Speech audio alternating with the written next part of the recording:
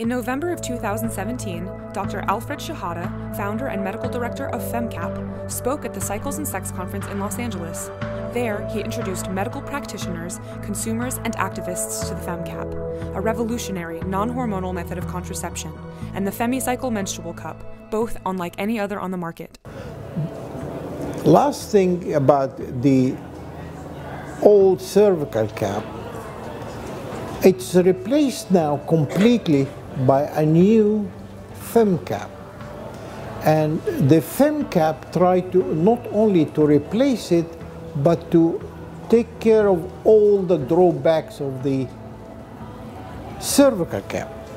First, the material, we chose a material more durable, non-allergenic silicone material that's totally inert and the body cannot recognize it as a foreign body.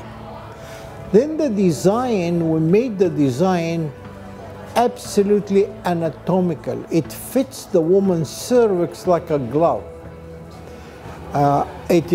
Have all the criteria of measuring the anterior fornix, the posterior fornix, and made to have the bowl of the dome cover the cervix completely.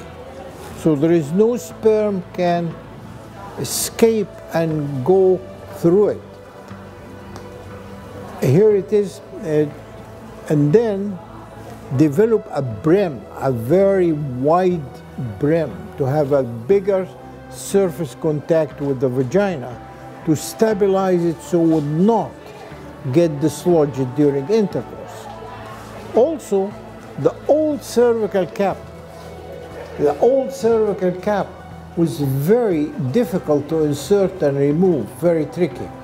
This has become easier to insert and remove because we added a removable strap to help remove the FemCap.